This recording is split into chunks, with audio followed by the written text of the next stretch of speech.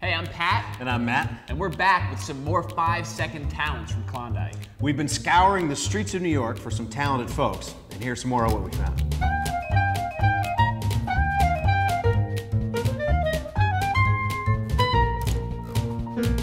All right, let's see some talented folks. I'm ready to be amazed. Let's do this. I love you. You love me. We're one happy family. Biatch. I never got the pot subtext in the Barney song until now. That makes sense. But it's so obvious now. It's right there. Thank you, man. Congratulations, good work. That was a little bit more like something I might just do alone in a car. Can we have the next talent in, please? Hi. Hey. Whoa, how are you? I'm cutting the cards with one hand, I'm doing a coin roll with the other.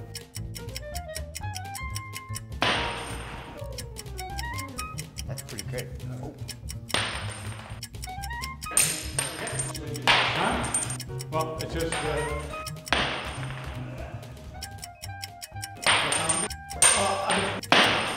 double coin roll. That's the coin drop. That's the double coin drop. Thank you so much. No, excellent. That door. Yeah, you can go that way. Thank you. Yeah, man. Thank you.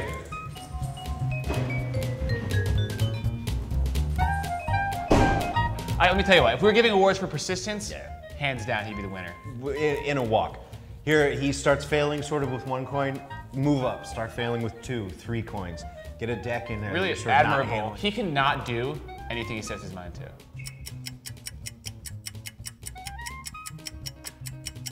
If you had dropped a coin 17 times, I think it would be better. Hey there. How's it going, man? How's it going? I'm just gonna lay down. Go right into it, man.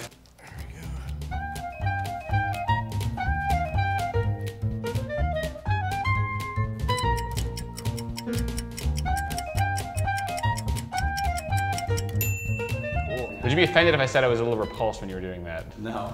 Okay. I'd be offended if you weren't. Sure. Fair enough. Did you shower before you do this, I hope?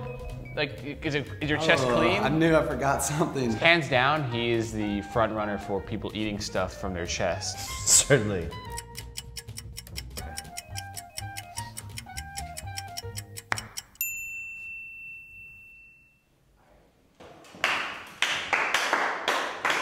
Well done, sir.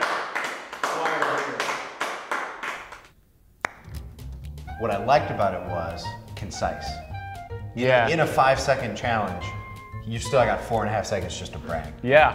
All right, Pat, we've seen a few more of the contestants of this batch. Who speaks to you?